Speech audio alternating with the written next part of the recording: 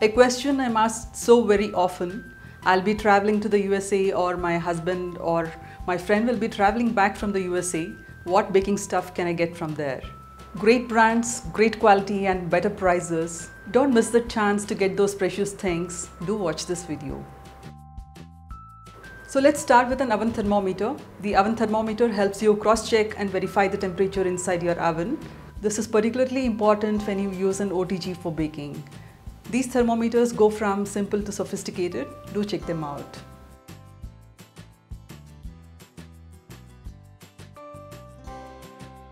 Good quality non-stick baking pans in standard sizes like 8 and 9 inch round and square, springform tins, those gorgeous bundt pans, tube pans and a lot more.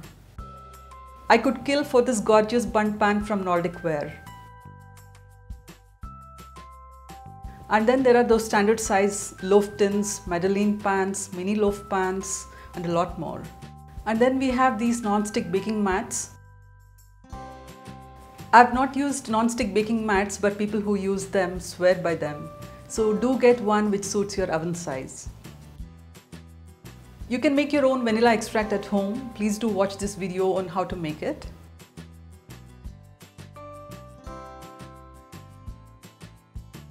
But commercially sold vanilla extract is supposed to be far superior, so please do get it if you have the chance. You could also buy premium quality and great brands of vanilla beans.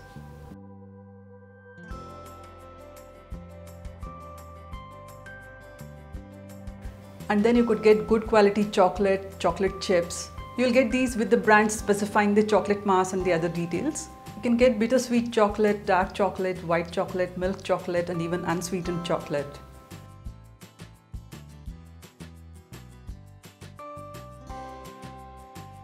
Get a good quality heat-proof liquid measuring cup. One from Oven Basics is supposed to be really good. Get standard size measuring spoons with 1/8 teaspoon measure included in it. And do get a citrus zester. I love my microplane zester. It's a great tool to have to get that great citrus aroma and flavor in your bakes and in your desserts. Do check this video on zesting citrus fruits. Dutch processed cocoa has always been on my list to try. I haven't tried it so far.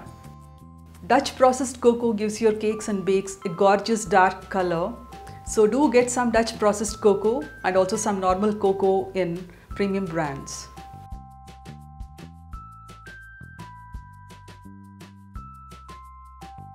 Aluminum-free baking powder is recommended for better tasting bakes, and it's especially helpful in recipes like muffins where the proportion of baking powder is more. So do get the smallest size baking powder boxes available.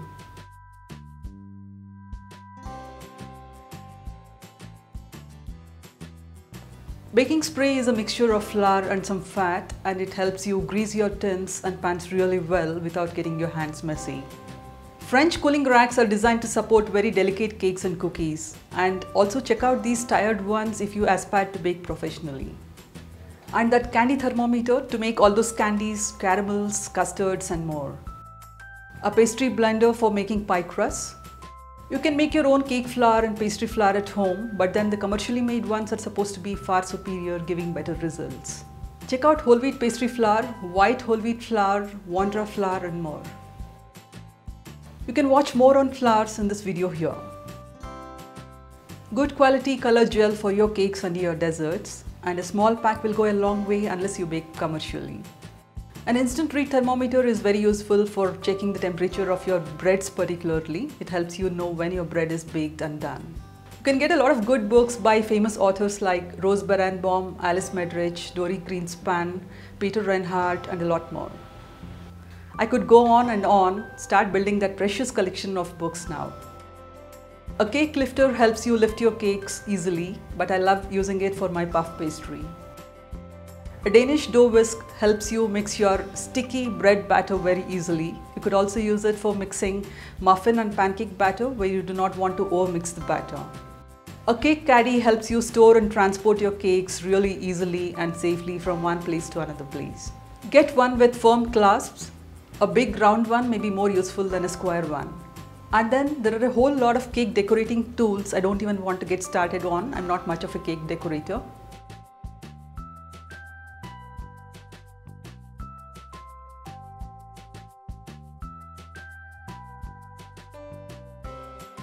I could go on and on, but let me stop here. So make that list and keep watching out for those innocent people traveling back from the USA, preferably with less baggage. And have fun with your new toys. So please do leave your comments for me. Tell me what you would like to watch on Cakes and More. Please subscribe. Please stay tuned.